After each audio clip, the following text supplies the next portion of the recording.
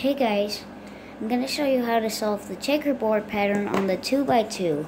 So I got this algorithm, Daddy wrote it for me, and it looks nice.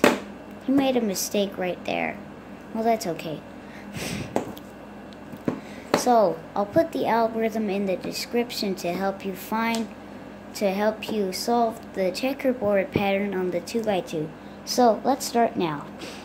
R2. Oh, wait a second. I'm on the wrong side. Okay. There we go.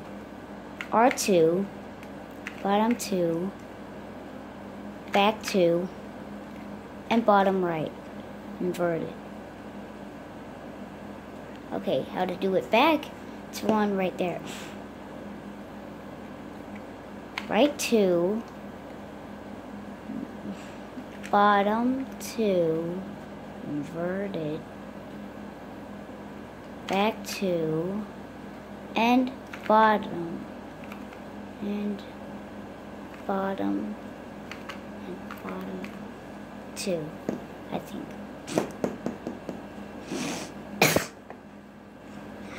So here's the easy way to do it. If you already know the algorithm, do it like this. Okay, if you know how to solve it, do this.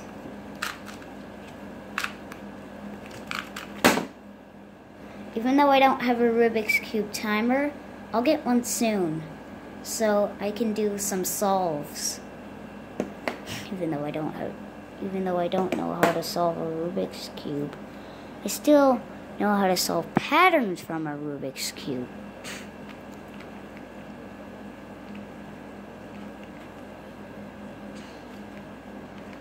So here you go. That's the checkerboard pattern. And I don't know what I did with this cube, but I can't even solve it. When I try solving it, it just doesn't want to work. Because it's plus signs.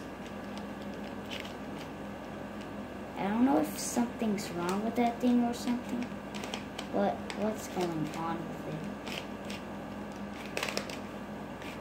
it? Wait, am I actually going to solve it? No, I won't solve it. This thing is scrambled up. What about if I scramble it up even more?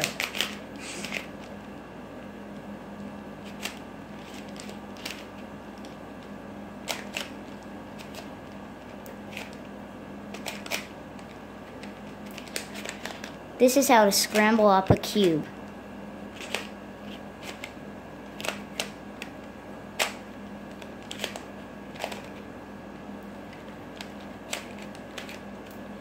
Even though this is not a speed cube, I can't solve it easily.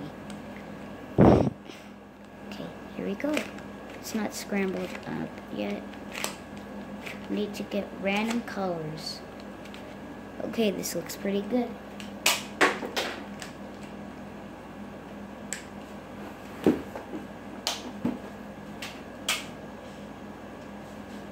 This is how to take apart a cube. This is how to take apart a Rubik's Cube. This is how to take apart